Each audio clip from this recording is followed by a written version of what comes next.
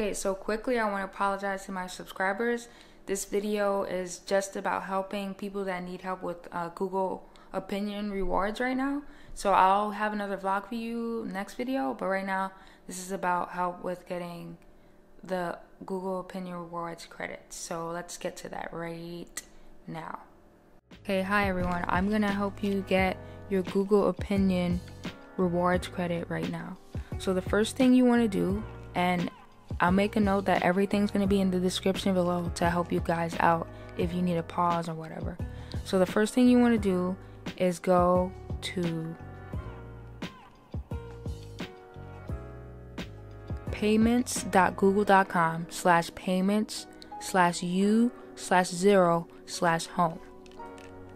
And then the first thing you should notice is that there are two payment profiles to the left on the web page.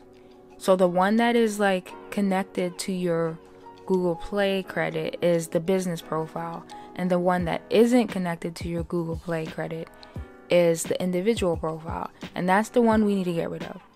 So we're gonna go and click on that, and then we're gonna go all the way to, let me see, settings. Let's go to settings and go all the way to the bottom of the page.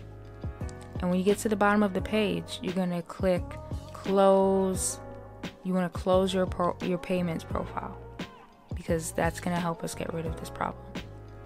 And then you go down and you click on I don't need this profile anymore, or whatever you want to choose. It doesn't really matter. You're just trying to get rid of it. And then once that's done, it's going to disappear. But remember, make sure you close the individual account and not the business profile.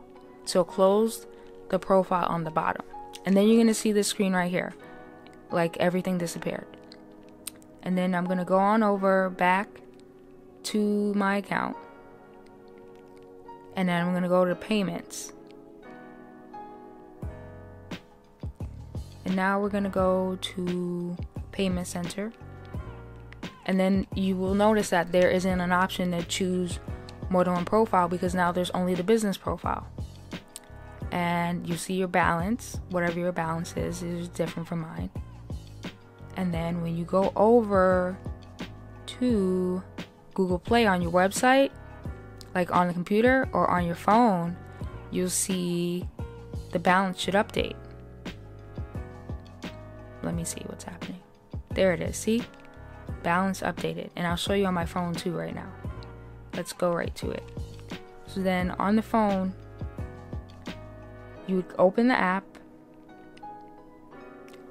press the three little lines in the corner, the top left corner, go to my account, go to payment methods, and if everything's refreshed, you should see your Google Play balance from your Google Opinion rewards right at the top, along with your other information that you have. And there you go. That's it, guys. And if this video helps you out, please share it in any forums or anything where you know other people needed the answer as well.